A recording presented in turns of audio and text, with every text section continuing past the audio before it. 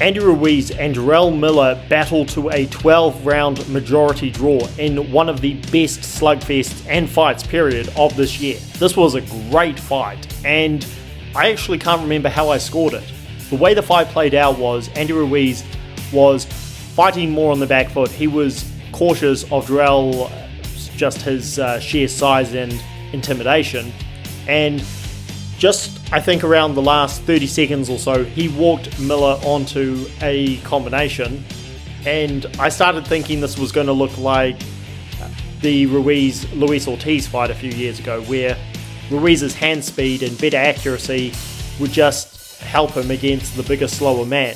But after losing rounds 2 and 3, I remember Jarrell Miller in the 4th started catching Ruiz with body shots. I mean, like the previous fight between Martin McCauley and Jared Anderson, Big Miller did not go away. He was walking forward like the Terminator the entire fight, and as he got close to Ruiz and pushed him against the ropes, he was able to land some nice body shots, and Ruiz was feeling them shots. He looked more hurt than he has since, I'd say, the first fight against Anthony Joshua, where he was dropped for the first time. I know it's a weird one to go back to, but Ruiz has been known for having a very solid chin throughout his career, and against Chris Arreola, his chin seemed to no longer be the same, but I expected he was going to be able to handle Big Baby Miller's shots for the most part, but again, them body shots were really hurting him, and again, I have to go back and watch the fight again to know exactly how I scored it, but I thought the fight was even after 6. But I started thinking the fight was going in Big Baby Miller's direction, and sure enough it was, because in the last 6 rounds, I personally, again, I have to go back and rewatch it, but I don't remember giving Ruiz more than 2 rounds in the last 6 rounds, so by my scorecard, Jarrell Miller should have won this fight. But, well, again, maybe I missed a few moments where Ruiz hurt him, but in the last 6 rounds, I just remember Ruiz backing up for the most part. He fought on like a warrior, let's not get that twisted. He showed his true grit and determination in this fight, which was to be expected. This fight was fought between 2 fat guys at the end of the day, so it was never going to look like a pretty boxing match. So when they started getting close to each other in the last 6 rounds, leaning and holding each other and looking a little sloppy, wasn't surprising.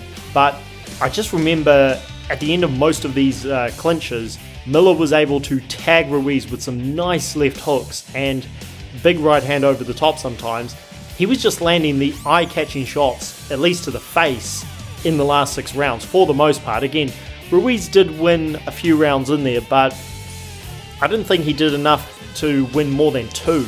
And I definitely thought Jarrell Miller won more than 2 rounds in the first 6. So again, by my scorecard, Jarrell Miller won this fight. And Ruiz, again, he showed true grit and determination. There were no knockdowns in this fight. Miller was, again, focusing more on the head, but he was also going to the body, whereas Ruiz was just focusing on punching Miller in the face. And I guess Ruiz did land more eye-catching shots in some of the rounds because his hands were quicker. I mean, Ruiz, even though he's always been a big fat guy, his hands have always been razor sharp. He's certainly not as fast as he was when he fought Joseph Parker back in the day, but his hand speed is still very impressive for a heavyweight one, and a fat heavyweight at that. So yeah, that was very impressive that he was able to keep up with Miller, and again, despite his getting hurt many times throughout the fight, he never went down. And Miller's defense has never been good. He's always relied on having a great chin, but also the benefit of all of them steroids he's been sticking up his you-know-what for the last few years. And I thought at the end of the day that even though Ruiz was, again, landing some nice combinations and punching Miller at times where Miller wasn't able to get close to him, and Miller's shots weren't as clean as Andy Ruiz, even though that's the case, I just thought Jarrell Miller won more rounds, so I was a little bit surprised that the commentators also had the fight a draw. But at the end of the day, when there are that many busy rounds where a lot of the work is very messy and both guys are standing up to each other's shots and Ruiz did bank a lot of the early rounds, although again, I remember having it even after 6. At the end of the day, you can't really complain too much about the judges. Ruiz showed that he did bust his hand up in the first half of the fight, and that certainly bothered him. I mean, when you break your hand and you have a Terminator of Terminators with all kinds of juice in him walking forward non-stop, it's got to be demoralizing, especially when you've got a broken hand. You're like, damn, I can't keep this guy away with 2 hands, now I got to keep him away with 1. So yeah, credit for Ruiz for fighting through that. Miller was very emotional afterwards, but he was also, by his standards at least, quite humble, which was quite interesting because really Jarrell Miller should have never been in this position because of what he did so many years ago.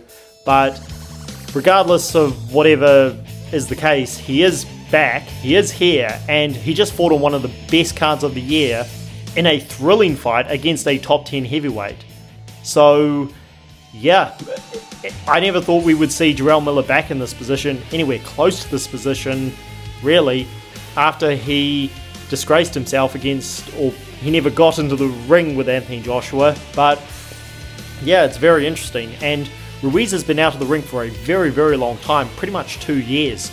So I've questioned his motivation, I've questioned his, a lot of things really, his dedication, his sincerity, and how he carries himself since that win against Anthony Joshua, but they both put on a fantastic fight, so credit to both men. I would love to see the fight again, and I'm sure Turki Al-Sheikh would want to put the fight on again. And yeah, let's hope the rematch happens, guys.